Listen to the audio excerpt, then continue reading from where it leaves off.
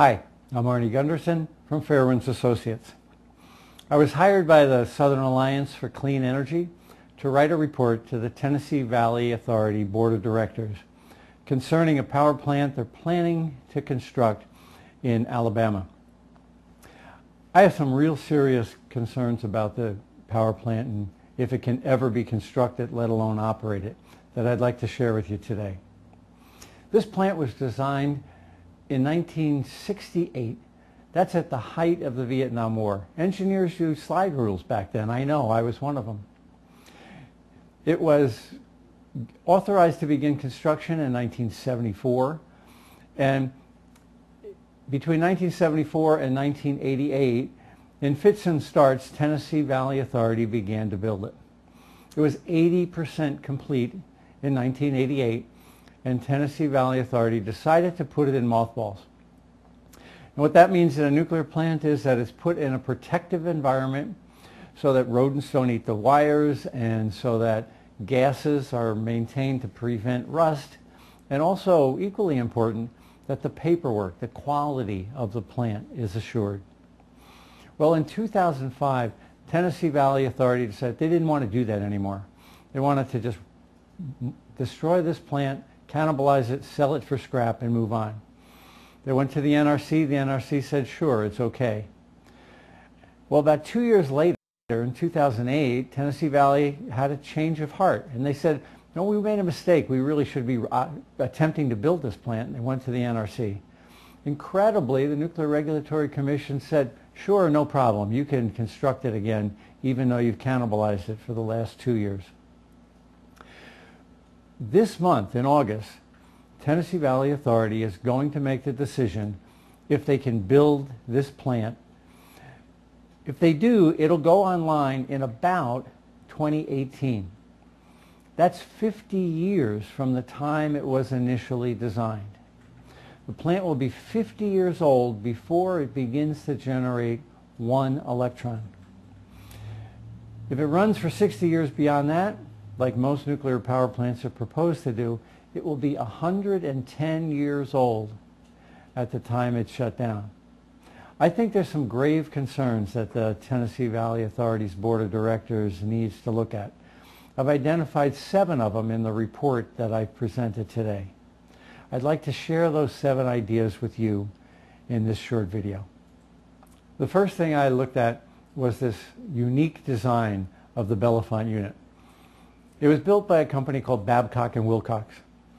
Babcock & Wilcox built 8 nuclear reactors worldwide. There's 440 nuclear plants. So 8 divided by 440 means that only 2% of all the power plants in the world are of a design like being proposed for Bellefonte. But it's even more unique than that. The existing 8 B&W reactors are all what's called the 177 design. It's smaller. This is called the 205 design. It's bigger.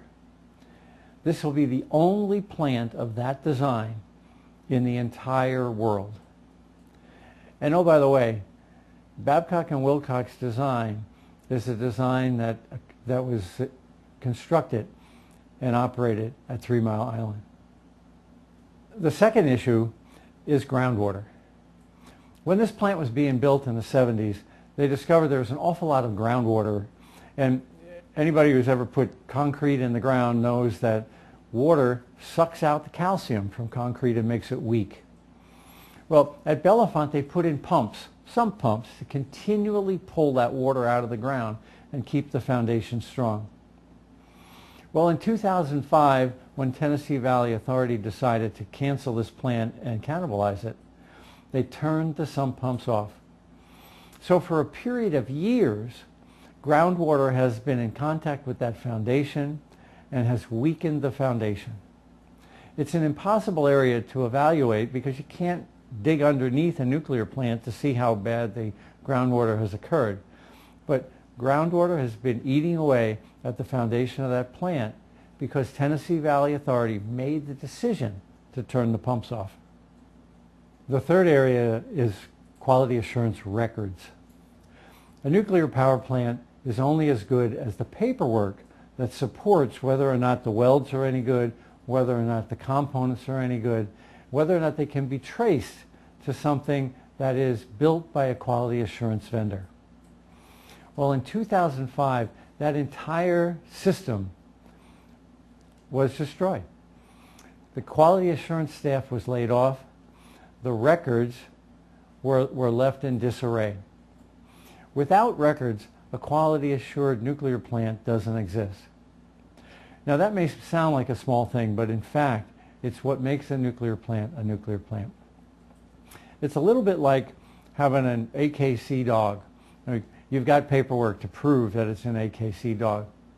Well, what if you let your AKC dog loose in the dog park for 6 hours?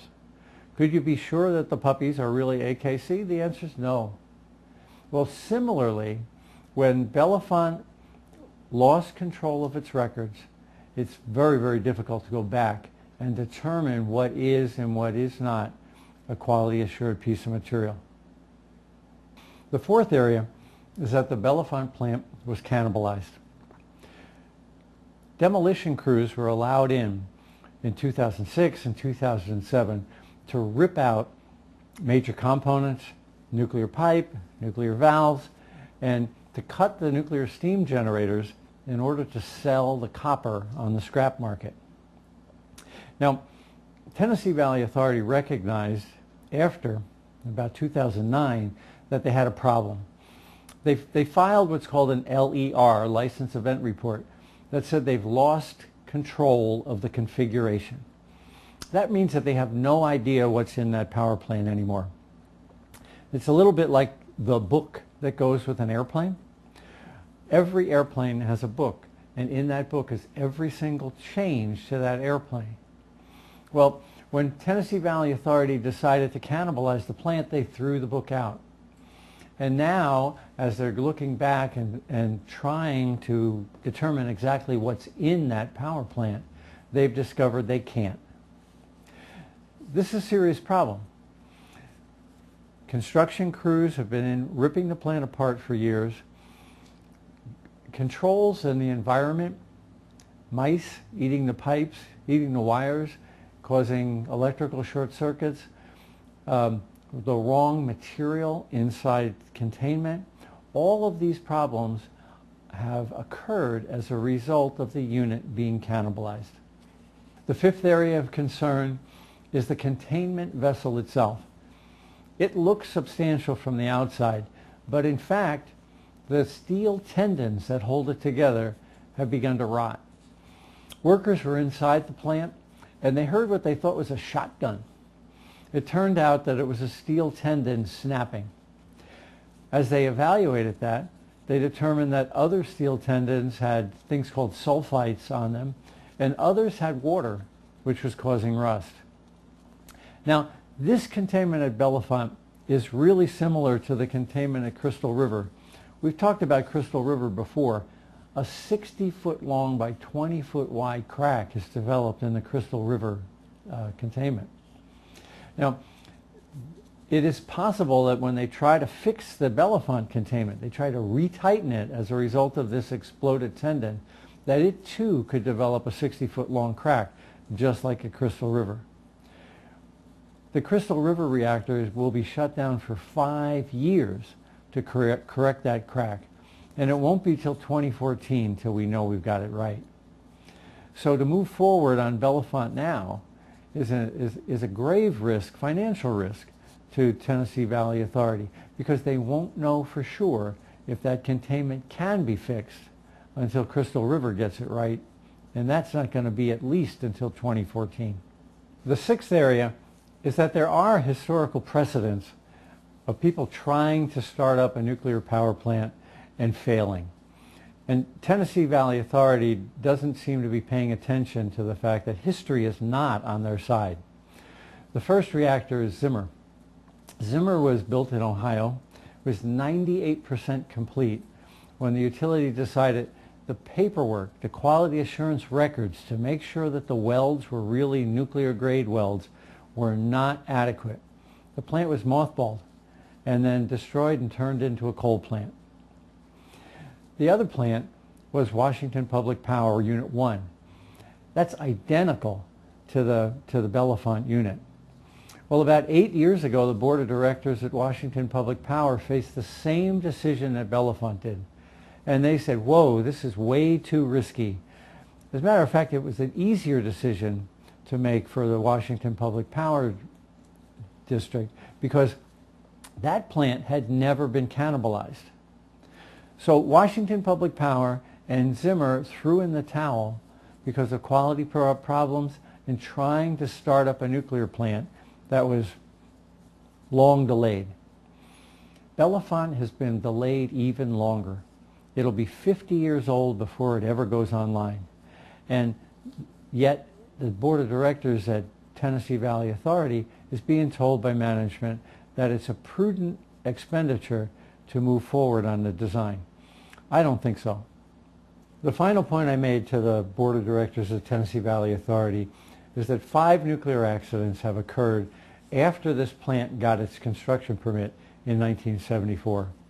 There's lots of lessons that have to be learned, and the lessons from Fukushima will not be learned immediately.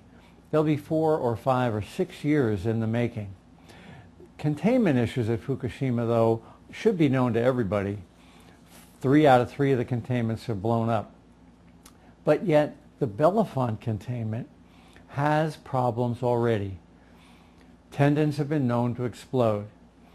The reactor, very similar to it at Crystal River, has a crack in it. How can we move forward on the Bellefonte reactors until we've completely learned the lessons from Fukushima? To sum up the report, this plant was built by men and women with slide rules in 1968. The first dirt was moved in 1974. It was mothballed in 1988. It was cannibalized in 2006. And yet the Nuclear Regulatory Commission and Tennessee Valley Authority think it would be a good idea to put it back together and operate it beginning in 2018. It'll be 50 years old if it can be constructed on the schedule that Tennessee Valley Authority claims. Then Tennessee Valley proposes to run it for another 60 years.